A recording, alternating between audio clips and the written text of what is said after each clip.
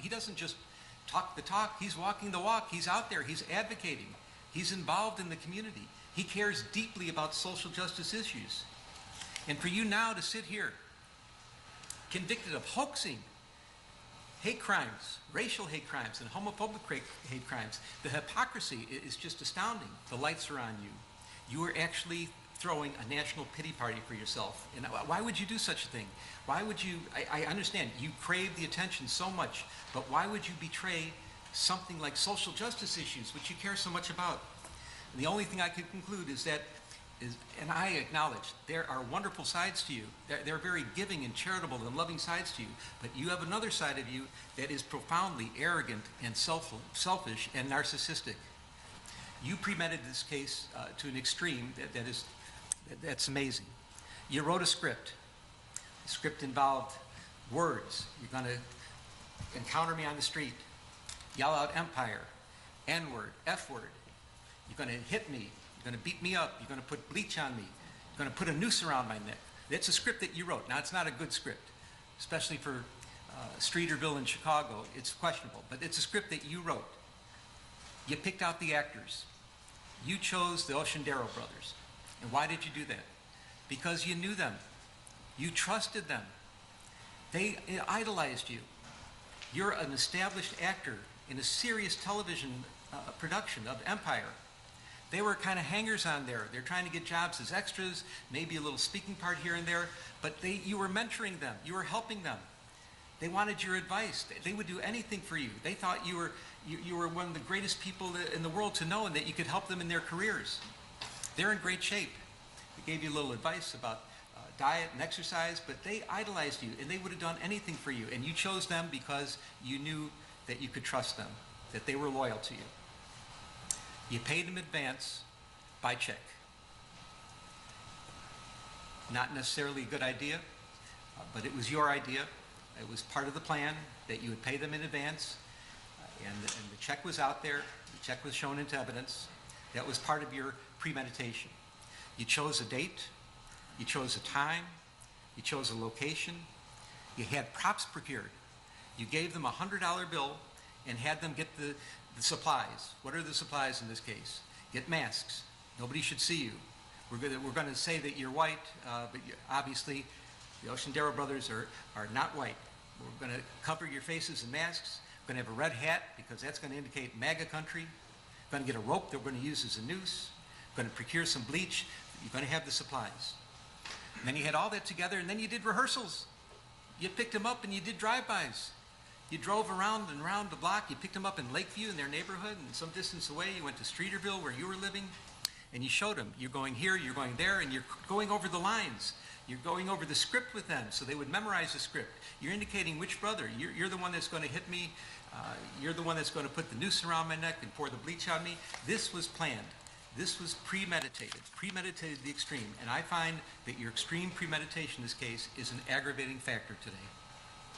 You go into your apartment, the police are called, the police arrive.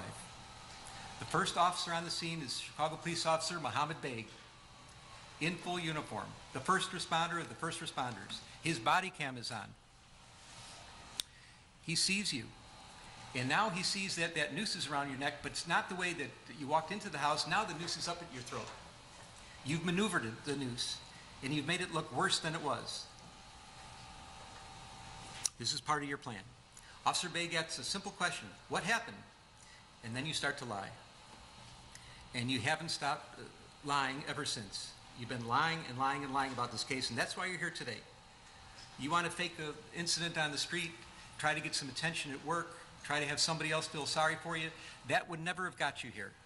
The problem was you lied to the police, and you caused all kinds of consternation. You caused a major investigation to take place, which got many people involved and caused great stress throughout the city and throughout the entire community here, and that's the problem. That's why you're here now. You've become toxic in your own workplace. Your career future is uncertain at very best. It was really on a rocket ship to success, and now you've turned yourself into riches to rags, and it's so unfortunate. Your very name has become an adverb for lying, and I cannot imagine what could be worse than that. People talk about situations where somebody's lying and trying to manipulate and maneuver a story, and your name comes up as, oh, pulling a Jussie, something like that. You got on the witness stand. You didn't have to. You did. You certainly have a right to. But you committed hour upon hour upon hour of pure perjury. And I find all those to be ample factors. There is a lot of mitigation in this case as well.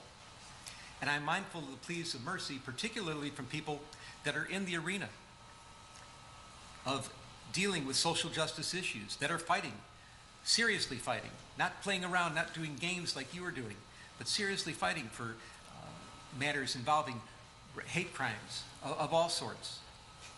And they're asking you for mercy as well. I'm fashioning the following sentence, and here's your sentence. I'm sentencing you to 30 months felony probation, and the probation is going to be to this court. You're going to be allowed to travel wherever you want. You do not have to live in the state of Illinois. You can report by phone. I know that if you're going to try to make a living and do some of the things you do, you may have to go to other places, New York and Los Angeles. You can do those things. You will pay restitution to the city of Chicago in the amount of $120,106. You are fined $25,000, which is the maximum fine. And you will spend the first 150 days of your sentence in the Cook County Jail. And that will start today, right here, right now. Mr. Smollett, though the jury found you guilty and I've sentenced you as I have, you have the right to appeal the findings and rulings of the court or ask your sentence be modified. To do those things, you need to file a notice of appeal in writing within 30 days. You may also file a motion to modify your sentence, which would have to be filed in writing within 30 days. Anything not stated in those filings are waived for purposes of appeal. You cannot afford lawyers or transcripts. They would be provided free of charge. Do you have any questions? No, I would just like to say to Your Honor that I am not suicidal. That's what I was about to say. Okay. I am not suicidal. Okay. I am not suicidal. I am innocent, and I am not suicidal. If I did this, then it means that I stuck my fist in the fears of Black Americans in this country for over 400 years and the fears of the LGBTQ community. Your Honor, I respect you and I respect the jury, but I did not do this. And I am not suicidal. And if anything happens to me when I go in there, I did not do it to myself. And you must all know that.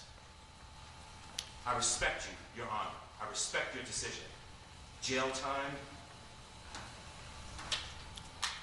I am not suicidal.